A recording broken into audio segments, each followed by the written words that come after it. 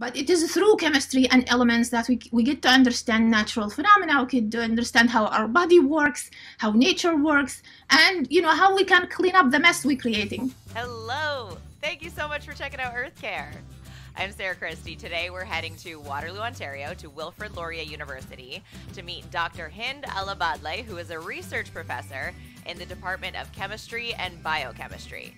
Now, throughout our conversations on Earth Care, we have learned that there are a ton of contributors when it comes to climate change, right? Well, aerosols. There's one we haven't dug into yet. What are they? How are we as humans contributing? And what role do aerosols play in contributing to climate change? Now, if you're anything like me, talking about chemistry might be extremely intimidating. Dr. Hind Al-Abadleh to the rescue. She has received multiple awards and recognitions for her contribution to science. For instance, the Women Who Inspire Award from the Kitchener-Waterloo Coalition of Muslim Women.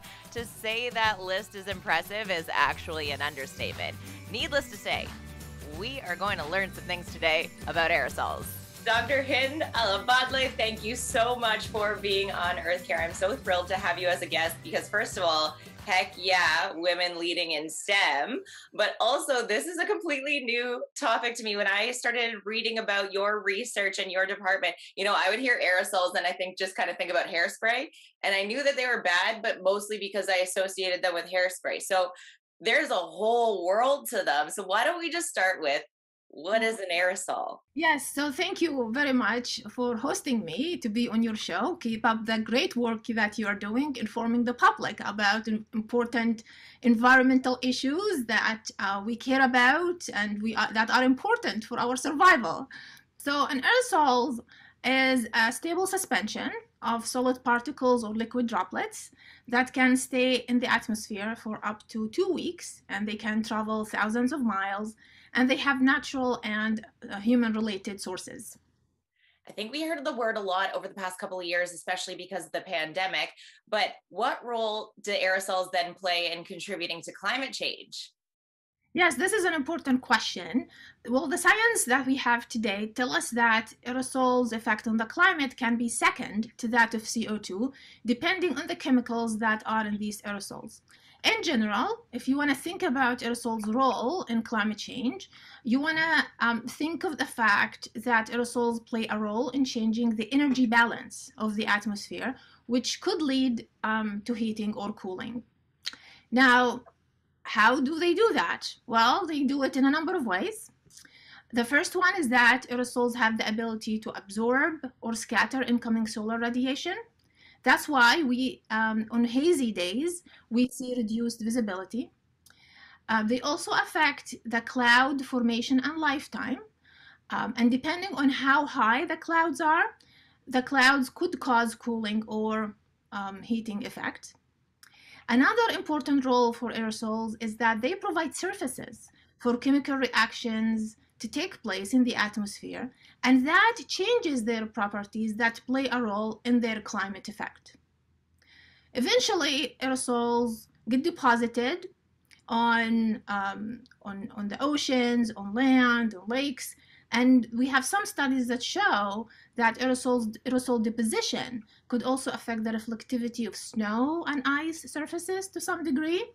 And they also cause a change in the ocean biogeochemistry because of their content of nutrients.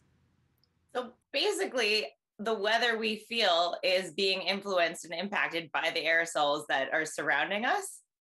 Yeah, in a complex way, yes. Oh, interesting. Now, would there be anything that would happen that would make them move faster or slower as they are floating along? Well, size. Size is an important parameter that depends what we call the settling velocity and mobility of aerosols when they are suspended in air. Okay. So what would cause human caused atmospheric aerosols? What are we doing to contribute basically as humans? Yeah, human activities in general that involve the burning of fossil fuels increase the amount of what we call biomass burning aerosols in the atmosphere. The other side of burning stuff is the amount of gases that get emitted, and these gases have been found to actually react in the atmosphere to form particles. Gotcha. So can they be removed? If we're doing this damage as humans, is there a way to combat that? Yes, there is, and we can stop burning stuff. We can stop burning wood that is used in camp or bonfires. We can stop burning gasoline and diesel in cars and trucks, and also stop burning natural gas for heating and cooling buildings. We need also to have in place strict environmental laws and regulations on industrial emissions to filter out particles and also to remove gases that could react in the atmosphere to form particles. We also need to actually reduce the number of vehicles on the roads and maximize options for active modes of transportation in order to minimize road dust. Interesting. So as someone who is dedicating, I imagine all of your time to learning about this and finding ways to be active, where do you find hope when you're looking into our future in terms of climate change? Well, I find hope in the fact that we have science and technology and people interested in building a new future that is sustainable and more in harmony with nature. We are equipped with a lot to make sure that we are learning from the past and we do not repeat the mistakes from the past. And we elect officials that can support the aspirations of new and of younger generations to build a new future that is more sustainable, an environment that can sustain life on Earth instead of destroys life on Earth. For me, it is, studying the work, talking about it, publishing the latest data that we get from lab measurements, communicate with other scientists who do field work or modeling work. All of that is an effort to educate ourselves and to also tell us that we still have the power to, to build something that previous generations perhaps didn't get the chance to build, right? So that's what gives me momentum and gives me hope, is that, I'm working with people who care about these issues and want to do something about them, and that's what gives me hope. What do you want people to know about the study of atmospheric aerosols and its importance? Yes, this is a very nice question that ties with the first one you asked me, because we know that aerosols affect the climate, and studying atmospheric aerosols is exciting, and the science continues to evolve as we speak. It's important for those who are interested in this field of science to know that when we study the properties of aerosols, how their size change, how their chemical composition change, we can innovate and build new tools that will help us measure them in real time. We also know that on the short term, inhaling particulate matter affects human health and the overall health of the ecosystem. That's why particulate matter is considered an indicator for air pollution. And because societies in this day and age are taking steps to lower their carbon dioxide emissions, we should not forget about atmospheric aerosols, and we need to continue monitoring them and see how their amounts and properties are changing with the new policies we're creating. To give you news, I will have a book on atmospheric aerosol chemistry published in May this year, and this is directed to early career researchers who are entering the field, who want to know more about it at a chemical depth, because I summarize in it the state of the science in that field. Wow, congratulations. Thank you. Are you allowed to share what the book title is? It's atmospheric aerosol chemistry. Okay.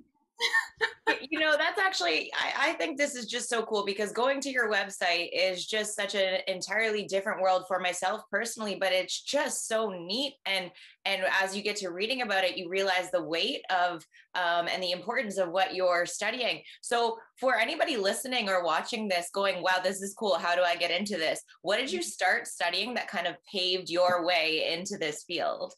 Right. Yeah, this is an important question. So, as an undergrad, well, actually, it started in high school. In high school, we learned about the impact of greenhouse gases on the climate, right? And we knew how the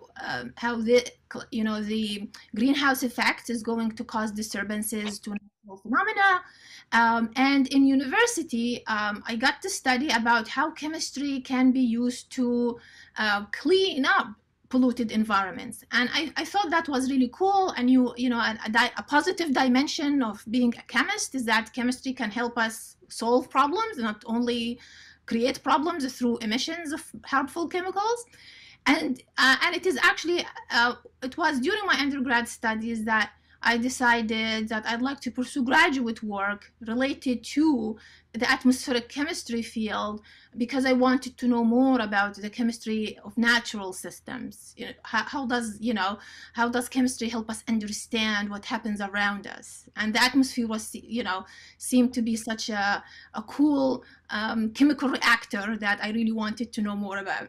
The word chemical in and of itself is not bad or good. It is the effect of the chemical that we have to judge as bad or good upon exposure to it, right? So we have to make that distinction, but it is through chemistry and elements that we get to understand natural phenomena. We get to understand how our body works, how nature works, and how we can clean up the mess we're creating. Right. Turning lemons into lemonade, essentially. All right. That is so great. Thank you so much for your time and educating us on a topic that I think I'm not alone in saying not a lot of us know the impact of atmospheric aerosols. So this was such a cool conversation. I appreciate your time, and congratulations again on your book. Thank you. Appreciate the interview, and I welcome comments or questions from your viewers. So keep up the good work that you're doing, and hopefully your viewers will find this episode useful and helpful.